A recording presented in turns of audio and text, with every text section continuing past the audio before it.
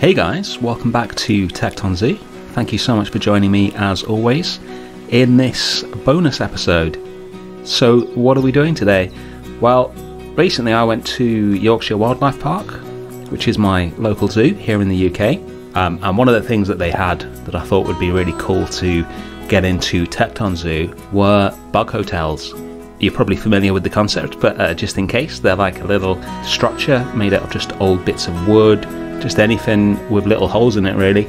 They make a little habitat for bugs, gives them somewhere to sleep, somewhere to hide, just generally encourages insects, invertebrates, etc. into the area, and they have them dotted about, and I thought it'd be really cool to put them into Tekton Zoo. So I made a little bug hotel, and we've now got them all over the zoo. I thought I'd show you how I made it. This is just a little bonus episode, doesn't interrupt our normal schedule. So this Saturday we have a big habitat to build for some very special bears. Actually just a little something extra in the meantime. So I looked into bug hotels before I started. One of the things that I found out is trying to make them look like a real house or cool or presumably like a 1930s modernist zoo is not a good idea. The more natural looking it is, and the more of it that is accessible and made of old bits of wood, etc., the better it is for the bugs. So there won't be any sort of modernist aesthetic to this. The only thing that's going to tie it into Tecton at all is I'm going to be using for legs these metal poles and making them orange as we do throughout the zoo. But mainly it's the pallet, the little 1 meter pallet, and then you can use whatever you like for the legs. Like I say, I'm using these metal poles just to tie it into the rest of the zoo a little bit. The poles do work well. I'd probably go with like a medium grey or something if it wasn't in this zoo. And the poles are like the legs for it to stand on. Yeah, if it has a little crawl space underneath it, then even things like hedgehogs, etc., can use it for shelter. So it's good to have it off the ground also, because it's made of wood normally. If it's actually touching the ground, it'll get wet and it'll rot. So you have it off the ground, hence the legs. And then just 4 of the pallets on top of each other. And then we're going to fill the pallets with little bits for the bugs to hide in. In a real one, the hole should be really small, so they can only just about squeeze in to stop any predators getting in there. Obviously we're limited in the Planet Zoo in what sort of pieces we have, so I'm going to use the thin bamboo pieces for this.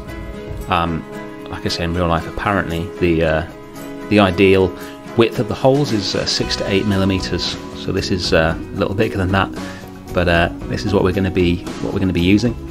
I'll just put these in, copy them, adjust how far out they are projecting from the front of it, so it looks a bit less regular, a bit less copy pasted, and that's the structure done. I wish all building was like this. And then once that's done, we fill it with dead grass, nettles, just any sort of detritus that you would you'd have, that would normally go on the compost heap or whatever. That fills it. So I use the new African grass, nettles, maybe a couple of other things, and then to that we add the broken trees, as they're called, i.e. the tree stumps basically. Those are so good. I use those all the time in habitats, because when you turn them upside down, you've got all the roots and little bits of twig sticking out, and they make really nice bushes for habitats. They can mess with the traversable area for the animals, so you've got to be a bit careful with them. But obviously for this, that is not a consideration. So you just put some of these in, spin them around so they're backwards, and then poke them out. Try and sort of line the bits that are poking out up with the holes in the bamboo. Finally a little bit of moss on the top, and there you go. You've got yourself a little bug hotel. I just place these all around the zoo, and anything you can make in 5 minutes that you can then drop into the zoo multiple times saves you a lot of time, and it's just cool for detailing of the zoo. So this is on the workshop as of now. The link's in the description if you want to download it. Anyway, that is literally it for this little bonus episode. Thank you so much for watching.